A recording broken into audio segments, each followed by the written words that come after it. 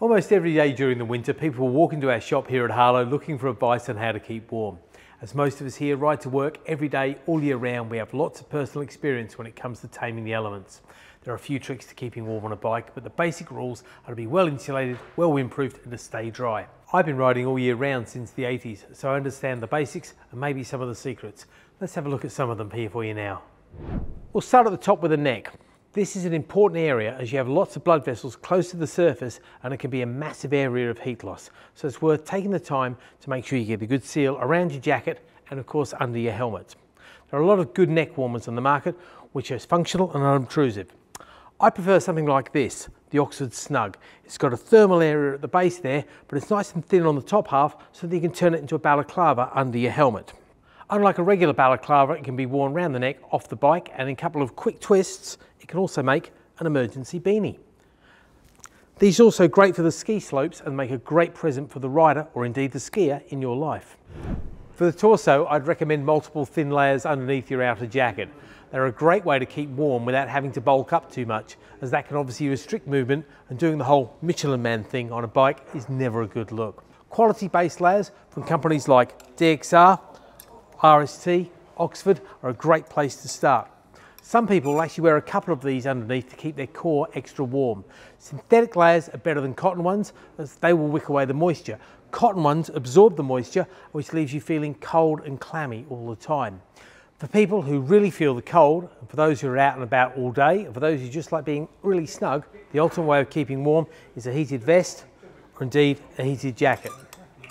One of the reasons your hands and feet get so cold is that the body is protecting your vital organs, so it draws heat away from the extremities to warm up the bits inside the torso.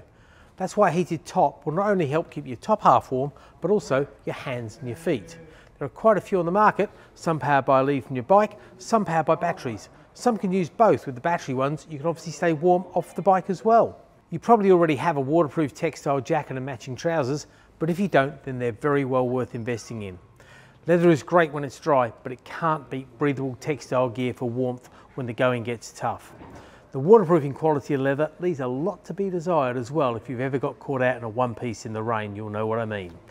Another thing to keep in mind is that wet skin loses heat around 25 times faster than dry skin, which is why keeping dry in the cold is so important. If you're planning on riding all year round, look for a jacket with lots of adjustable straps, zips and poppers to allow for growth with the extra layers. Most of the jackets and trousers we sell also have removable warmth liners inside them, so they become more usable all year round.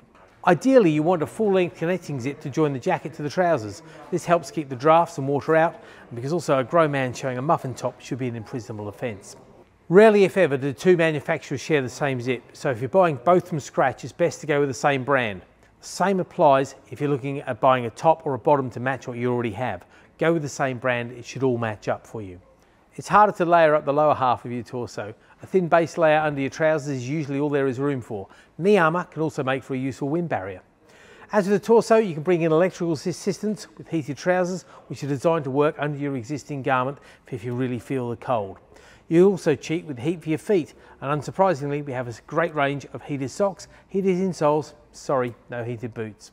A simple pair of waterproof boots like these can be had for about £90. All waterproof boots use a membrane to keep the water out, which helps keep you dry and therefore warmer. Membranes also have a windproofing element to them. The best and most well-known membrane is Gore-Tex. It breathes better than anything else, so it keeps the cold, clammy sweat out, which in turn keeps you warmer as there's less skin cooling. So once you've layered, fleeced and sealed up, you need to secure your hands against the cold, and this is the real toughie, gloves. Genuine Gore-Tex gloves are the best at avoiding sweaty, clammy hands, but there are a lot of decent quality budget gloves on the market these days, so you have lots of options. The rule of thumb with gloves is that the thicker is warmer, so you have more thermal layers. But with thickness, you sacrifice feel. We get asked all the time for a warm glove with lots of feeling. I'm afraid the simple fact of life is there's no such thing as a thin, warm glove. One good option are these two-fingered ones, as there is less surface area exposed to the cold and your fingers can huddle together for warmth. Heated gloves are another popular option. We have both battery and bike-powered models to choose from. Like everything else though, they may not work for everyone, especially as they're not the cheapest thing on the market, but they can make a massive difference to your daily ride. Heated grips are easier. Cheaper, and they've been around for many years. In fact, most manufacturers offer them as an option on new models. One from the Marmite collection, handlebar muffs. Some people can't bear to be without them. Some people will happily suffer the cold rather than use them. The simple truth is they're very effective, especially if you're out in the cold all day long. The way it works is that if it's 0 degrees outside, then at 60 miles an hour, you're dealing with a wind chill factor of -9 degrees Celsius. That's serious brass monkey territory. With muffs, it means you're only battling the ambient temperature inside the muff. The other great advantage with muffs is that they're waterproof, which can pay big dividends if you're using heated grips, as gloves can get wet from heated moisture going through the waterproof membrane. Scientifically, it's a process known as reverse osmosis. Realistically, it's a process known as a pain in the fingertips. In fact, some couriers use fingerless gloves with heated grips and muffs because it gets the grip heat straight to their fingers.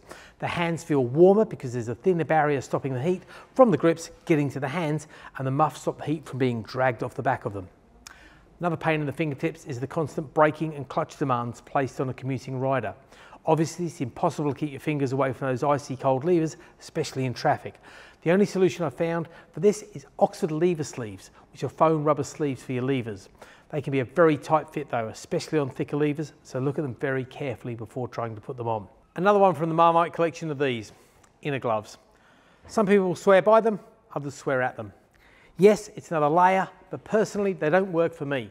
I think they add an uncomfortable thickness to the glove and they push out the air that's keeping you warm in the first place. However, there's lots of people who swear by them, so they may well work for you. Thin silk or thin synthetics are best, just avoid the cheap fake woolen ones from Brick Lane. So, that's how I've been keeping warm on the road for more years than I care to reminisce about. As with anything motorcycling, it's whatever works for you. There's certainly plenty to choose from, and I hope you picked up some tips that will help keep you comfortable on the road this winter. See you out there.